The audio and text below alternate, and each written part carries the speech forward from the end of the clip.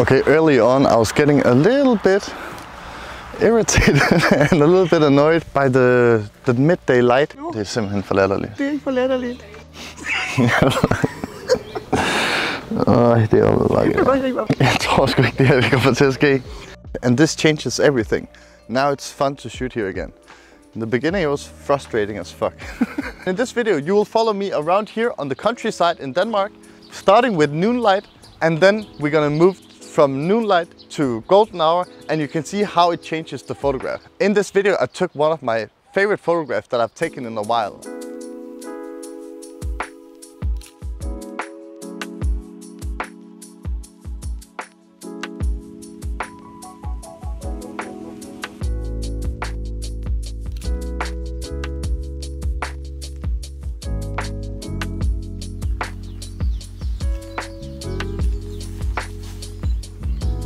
So in this video we're going to talk about how we use the natural light to create the photographs that we want. There's a common misconception that only great light is golden hour, like this 20 minutes of like soft, nice light, and that's great for portraits and all. But good light depends on what you want to do with your photographs.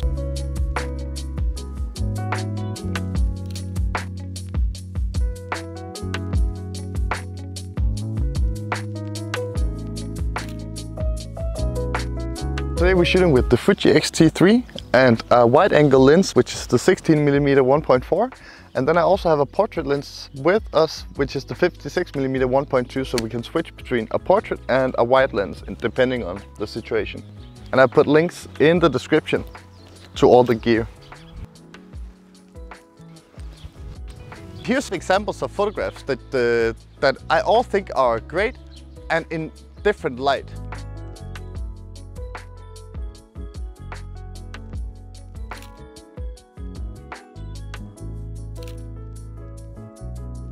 Here is a silhouette. This guy standing in the shadowy area and his whole background is lit up. And then you can follow his shape and form, and that makes for an interesting photograph. Right now we have some of the more trickier light, which is the light around noon that is just harsh, and the shadows are harsh. Like if you look at this, it just cuts through.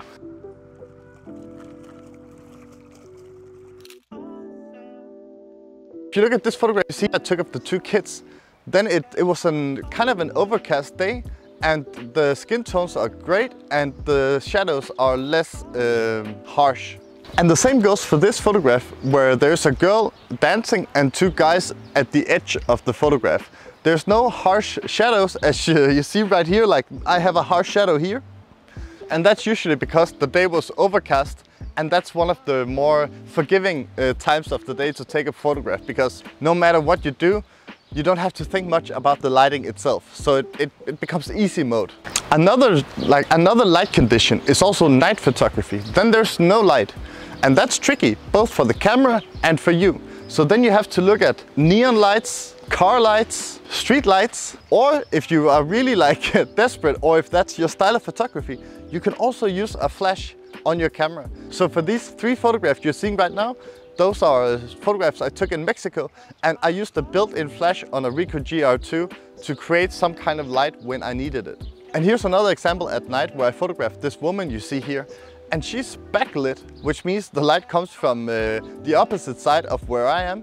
So you get like a golden thing around her shape, and that's created with the street light and the car lights. So whatever you do, if you take photos at night, look for neon light, street lights, and whatever artificial light source you can get. This scenery that we're in right now is so different from the scenery that I'm comfortable and used to. Like I like big cities and a lot of people, and right now we're in the countryside in Denmark. And the reason why we're here is because I'm writing my very first photo book, and that's going to be based on my 4 years in Mexico, where I bought my very first camera, and with all the portraits and stories. I'm working on it right now, and I can't wait to share it with you guys.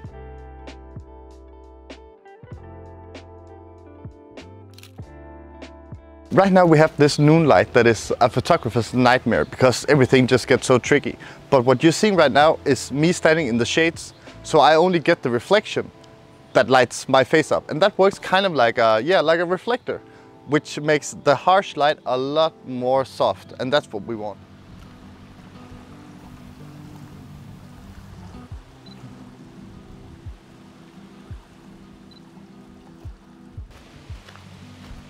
By now we've been out taking photos for like half an hour, and it's tricky because it doesn't come natural to me here. I don't know if it's the midday sun or is it this like just pretty scenery and landscape. So what I would ideally like to do is to finish this meal and then wait for the sun to set to get a better light and more moody photos. And these are our dogs, Jaus and Fia. Hey Jaus, come.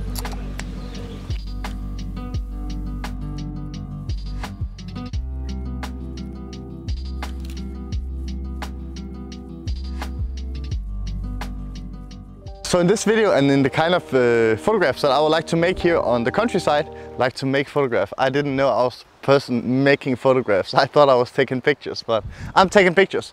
Anyways, the photograph that I'm gonna take here, I would much rather have soft light here. Not because that's always the case. If you look at some of my street photography that you see right here, sometimes you can use this high noon light if you want to play with the composition in terms of making shapes with the harsh light. Sometimes that's exactly what you want. In this case though, I can't wait for the sun to set because there's no shapes and forms I think would work here. Some golden soft light would be preferable, but we'll get that hopefully today. By looking inside someone's ship or car or home, you kind of get an idea about who they are, and yeah, it's kind of like a portrait without people in it. So I think there's a lot of potential by photographing. Oh, and there's a person in the boat as well. Oh, it's so good to be back and like photographing details and personal items and so on compared to landscape. I'm really not that comfortable in landscape, but we're working on it. Something that's very difficult in photography about light, and everything in light is just difficult. And the only way to learn it is to practice it and then take photos while paying attention to the light situation and take photos with intent. But what's also difficult is that the way that we see light with our eyes is not how our cameras see light. So the human eye sees a bigger spectrum of f-stops. So we can see dark places and shadows while we can see the bright side as well. And the camera doesn't have the same dynamic range as our eyes. So that's why when you take your camera and you focus on the bright spot of an image, everything else gets dark. And when you focus on the dark spot of an image or the shadows, then the highlights or the brightness will blow out. So when we take photos with a camera, it's just important to remember that it won't look the same as what our eyes sees. So you need to make sacrifices and you need to find out where you want to emphasize. My last video with Cartier-Bresson, I think it hit around 130,000 views so far. So thanks to everyone who have watched it already. And if you haven't watched it, I put a link to my whole series on how to take photos like in the description below. And in case you're wondering, my mom is on the camera right now, which is why there is this in front of the footage.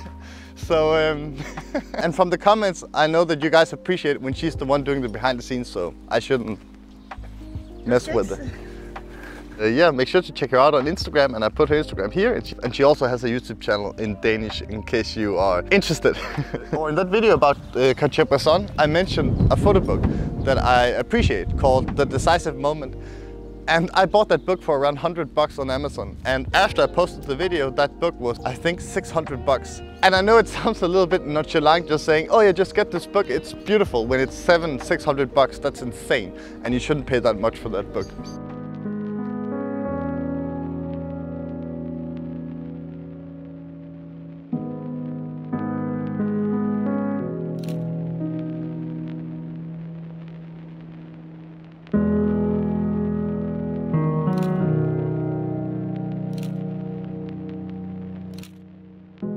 Also, for the people who want to go a bit deeper in natural light and in artificial light, there's one book that is the Bible of lighting in photography, and I put the links in the description, so make sure to check it out.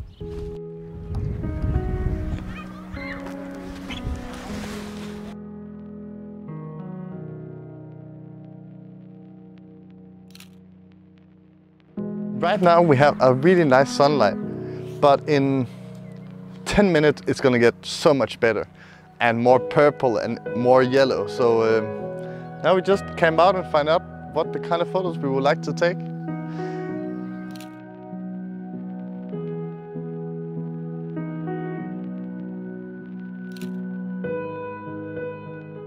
What you see behind me right now is a beautiful sunset, but it's lit from the back, which means I'm in the front of it and I'm a silhouette because there's not much light hitting my face. And then you create this like kind of like a glory of the hair called like the highlights.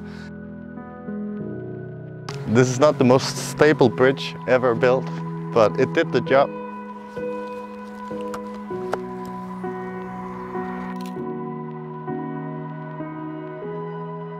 So I'm very lucky that there's no clouds blocking our sight. Sometimes it's easier here to use the manual focus because otherwise I'm gonna hit this weed things, and it's just simpler just to adjust the focus manually. Ja, nogle gange så kan det godt være, at man ikke lige rammer den første gang.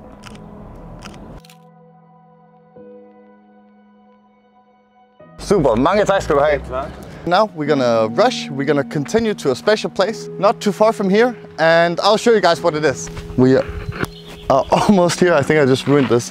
We're almost here. We're gonna continue up these stairs. I've never been here myself, so I don't know much about it, so let's find out together. And we have the dogs with us still. Come on. This is the place, and we are so far up. Try to take a look.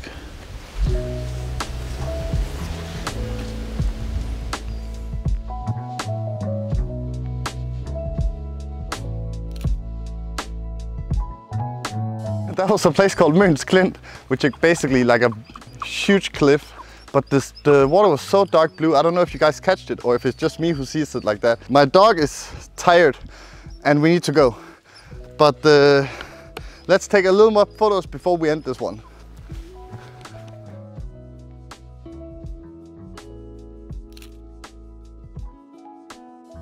Okay, early on I was getting a little bit irritated and a little bit annoyed by the midday light, and this changes everything. Now it's fun to shoot here again. In the beginning it was frustrating as fuck. But now we're gonna take a little more photos before we end this photo walk.